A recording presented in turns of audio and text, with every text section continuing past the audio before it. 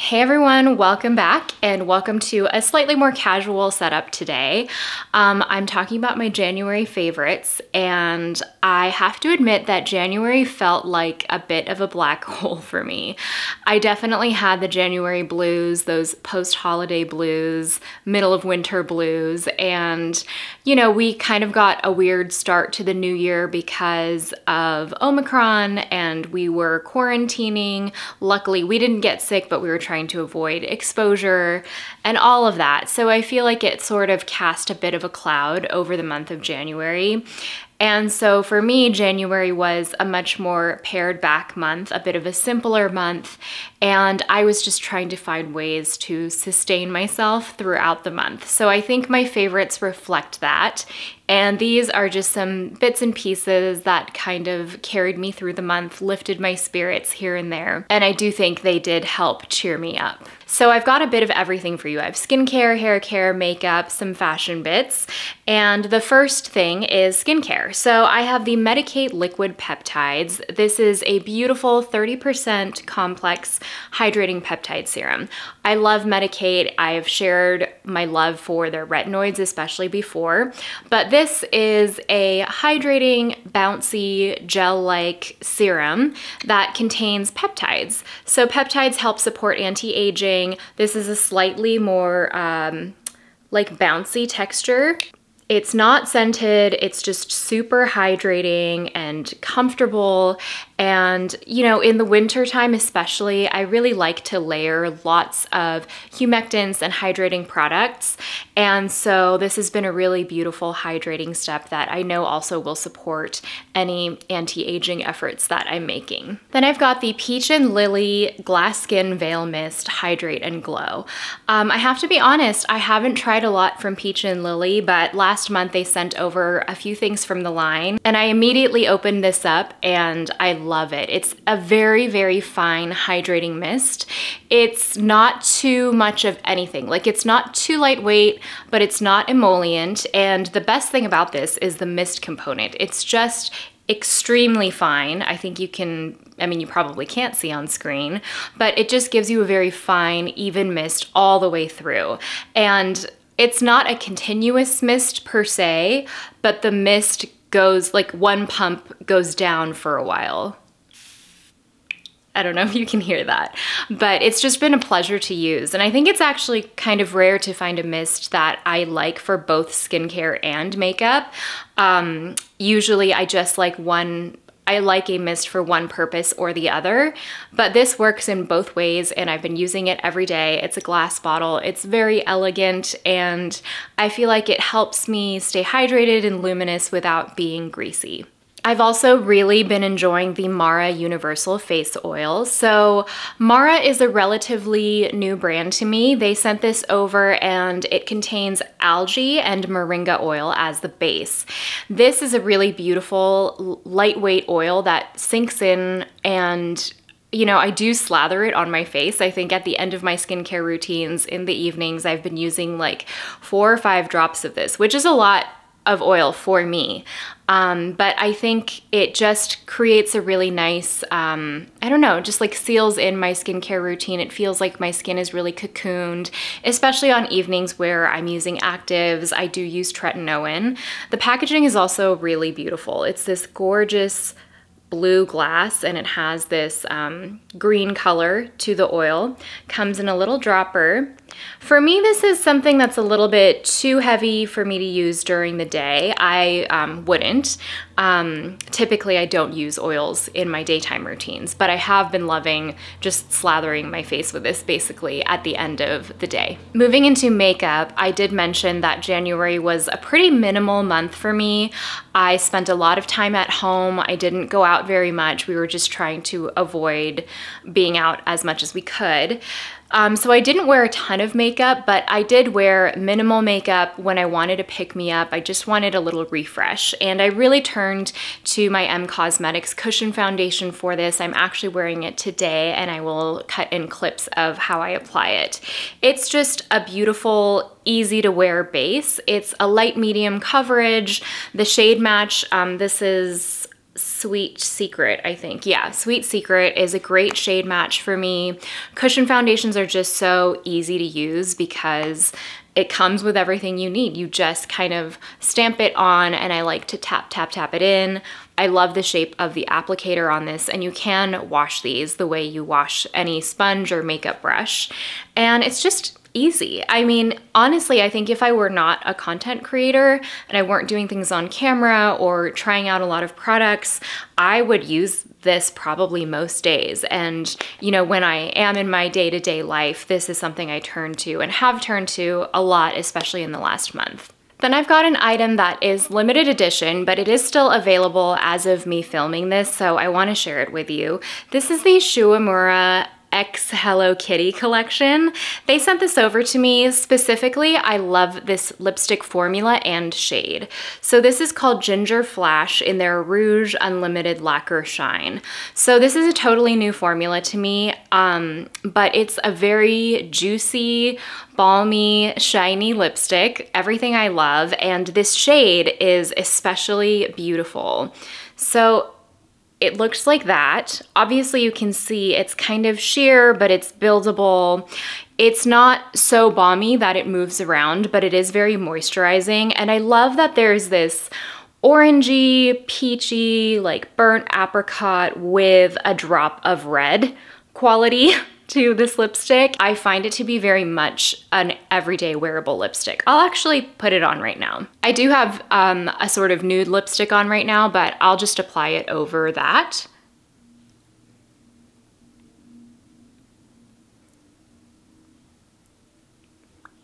It's an interesting shade because I find that on my lips it reads a bit more as a red, but a juicy red and a quite like complex sort of sophisticated red that is still wearable. And I feel like especially on my skin tone with having golden undertones, it just kind of brings my face to life a little bit. And because the formula is sheer and adjustable, I feel like I can wear it even without wearing a lot of makeup, and it doesn't feel so overpowering. So it is limited edition. That formula, what is this called? The Rouge Unlimited Lacquer Shine is in their permanent collection, but I don't think this shade in Ginger Flash is. I wish it were though. Oh, and this is the packaging. It's very cute. Looks like this. I don't know if Shuamura is carried in a lot of retailers anymore. I think I remember hearing that they were pulling out of a few American retailers, but it is available on their website and I'll link it below. Next, I've got two makeup brushes that I just can't get enough of, and they're drugstore and affordable. It's amazing. So these are the Real Techniques 241 and 242. I think these came in a limited edition like holiday set, but they're both available individually in the permanent collection. So this is the 241 brush, which is a foundation brush. I think it's called, let me look it up. This is called the Seamless Complexion Makeup Brush, and it's this really unique paddle-shaped brush, and it's pinched, so it's quite thin, but it's cut at an angle. And so it does this really beautiful thing of sort of painting on your foundation, but because it's cut at an angle and it's pretty flexible, I find it gives a really nice like sheer application, or it's buildable if you want to, but for every day, if you're just lightly painting something on, it gives a much sheerer application than a typical paddle brush.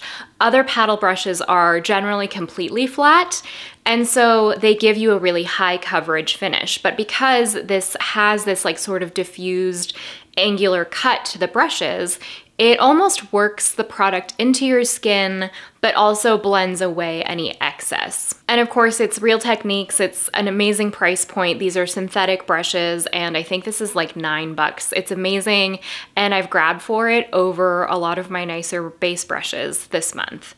I also love the 242 brush, which is kind of the sister brush to the 241. So this is the concealer version of the brush I was just talking about, and this is really beautiful. It has a similar thing where it's like pinched, it's cut at a bit of a more dramatic angle, and then it has like an angular cut to the bristles this way.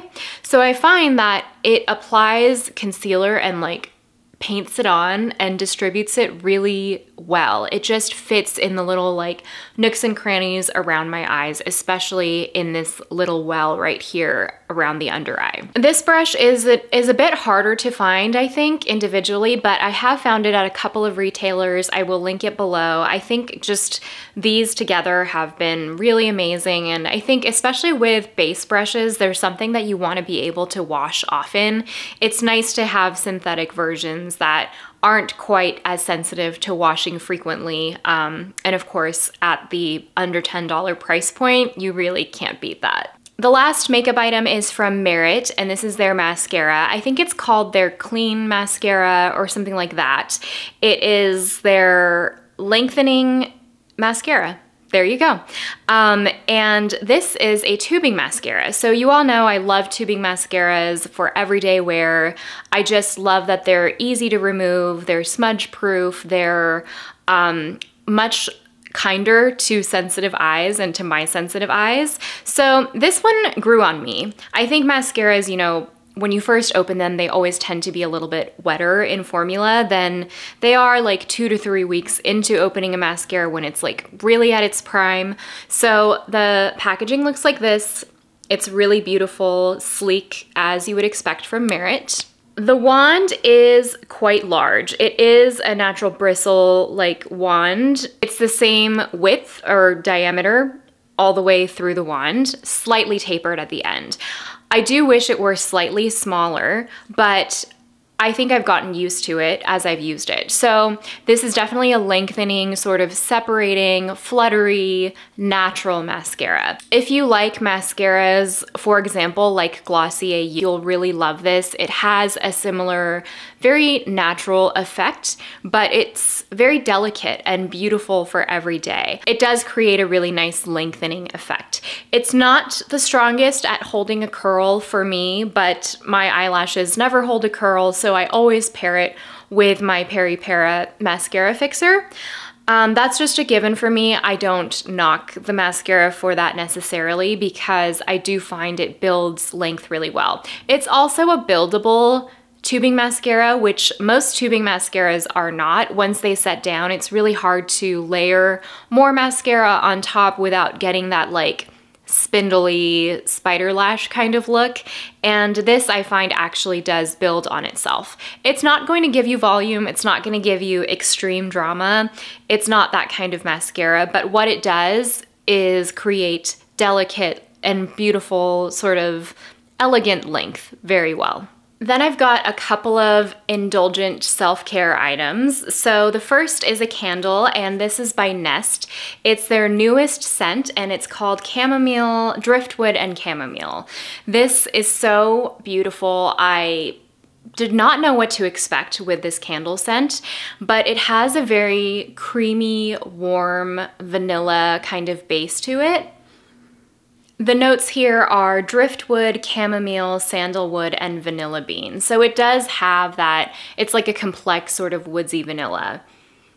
This is part of their wellness collection. So I think the first candle or the first fragrance they added to their wellness collection was their wild mint and eucalyptus, which I also love. This one is definitely a little bit sweeter. It is in the gourmand family, but it's not going to be like a dessert kind of vanilla because it's balanced by those woods. It's the kind of candle that I would light during a bath, I would light before bedtime, I would light when I'm trying to kind of calm the senses. I'm looking for something comforting and pleasant, and this is just beautiful. I also love the color of the vessel that they chose. I find this shade of blue to be very serene, and it just makes me happy. There's another candle that I've been enjoying. It's a little bit cheating because I haven't lit it yet, but I love the cold throw, and it's limited edition, so I really want to share it. This is the Diptyque Artichoke Candle. Looks like this. Of course, it's beautiful. It's got the Diptyque packaging, and this is the vessel. It has this gorgeous artichoke artwork on it. It has an ever so slightly light green tinge. and it smells so good. I was really curious about this candle. I had no idea what an artichoke candle would smell like. Here's the diptyque description.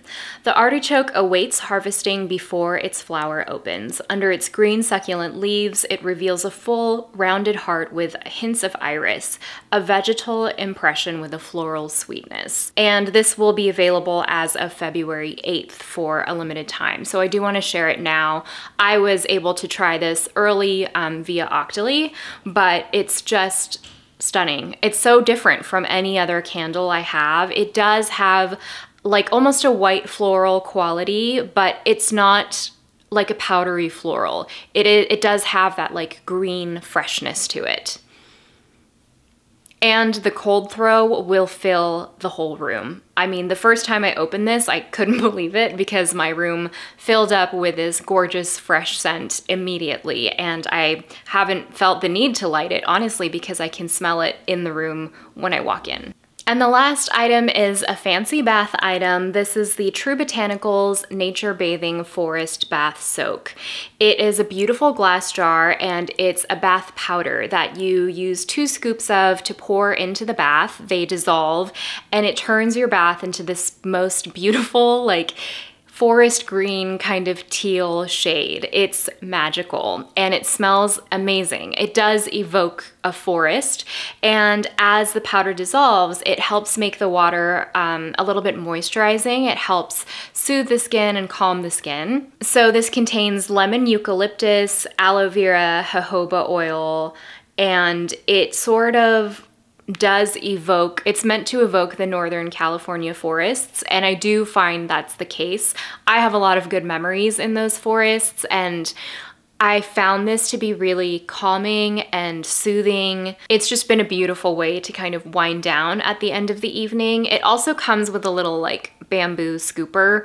Mine is sitting by the bath right now, so I don't have it, but it's a nice touch to have. And if you are someone like me who likes to indulge in a bath, I totally recommend this. It's been such a sensorial pleasure to use. So the last few items are actually fashion items, and so I'm going to cut in shots of me wearing the items so that you can actually see how they look and fit on my body. For reference, I'm just under 5'4".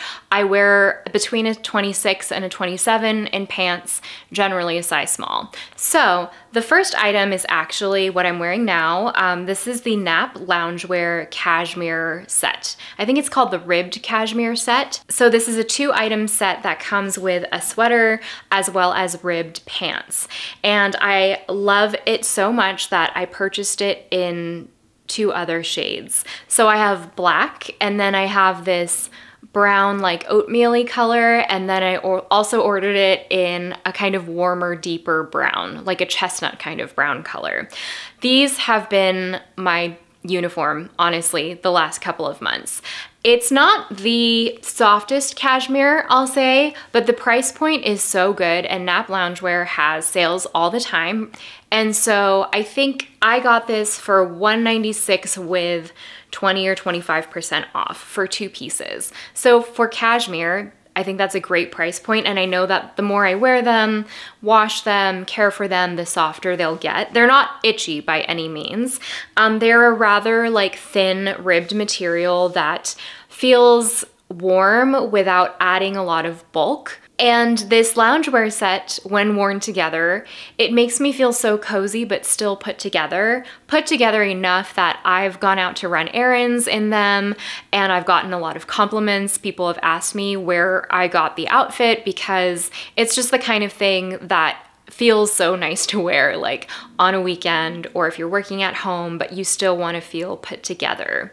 The other item that I've really loved have been my redone jeans. I just got my hands on the redone 70s stovepipe jeans in the comfort stretch version. I've heard people talk about the stovepipe jeans forever and how much they love them, how comfortable they are, how great the quality is.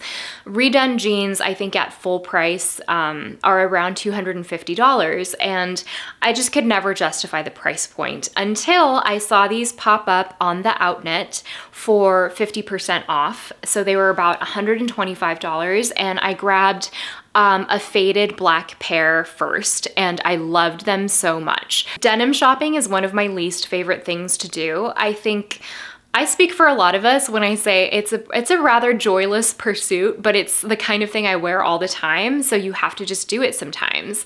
And I have decided that it's worth investing in nicer denim if it means that they're a little bit more timeless. They're going to get me through several years and dozens of wears. So I am so glad I took the plunge on these. They are perfect, especially if you have a smaller waist and thicker thighs.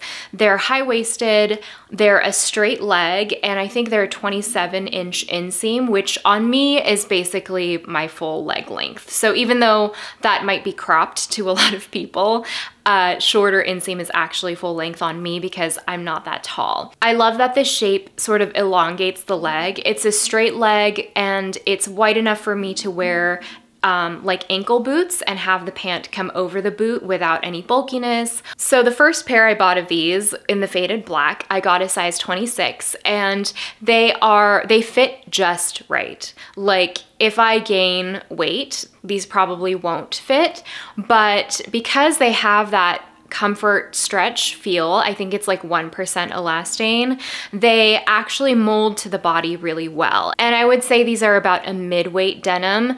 They're really soft. They feel like they're already worn in.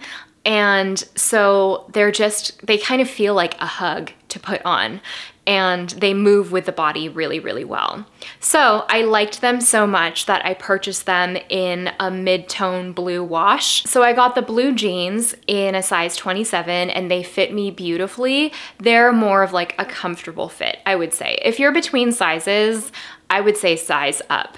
Because these do have that bit of stretch, they're also, again, really comfortable. I just think the 27 has a little bit more give through the hips and through the crotch. So if I'm like sitting down or I'm driving or something, I don't feel quite as much stretch. They are a button fly, which I like. I know some people don't. I'm just putting that out there. I do think with the size 27, they do not feel as snug around my waist. So if I wanted a more secure feel, I could just belt it and that would be fine. But they're not big on me by any means. They're just a little bit stretchier, they have a little bit more movement than the 26, but both fit me really well. I have to say the stovepipe jean, if you're like me, if you have a body type like mine, I totally recommend them. The quality feels amazing and I can just tell they're going to last me a really long time, and they're kind of a timeless style. They're not skinny jeans, they're not super wide leg, they're just the perfect straight leg cut. Another winter wear piece that I've really been enjoying is the And Other Stories half zip sweater. I have mine in the black and brown colorway, which I find to be really cozy and warm and inviting for winter. I really wanted to pick this up in the black and white, but it was sold out in my size. I did size up in this for a medium.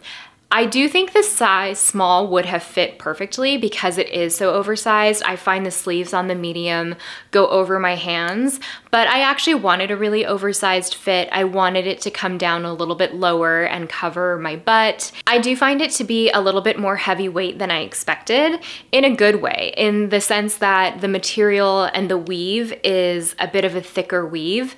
And so it does feel like a great layering piece. For me in Southern California, that's kind of really all I need if I'm going out, but you could wear an oversized coat on top of this and I think it would look really chic. You can obviously layer up underneath, so it's very versatile. And lastly, I want to mention my new purse, the Osoi bag. And this is the Peanut Brute bag.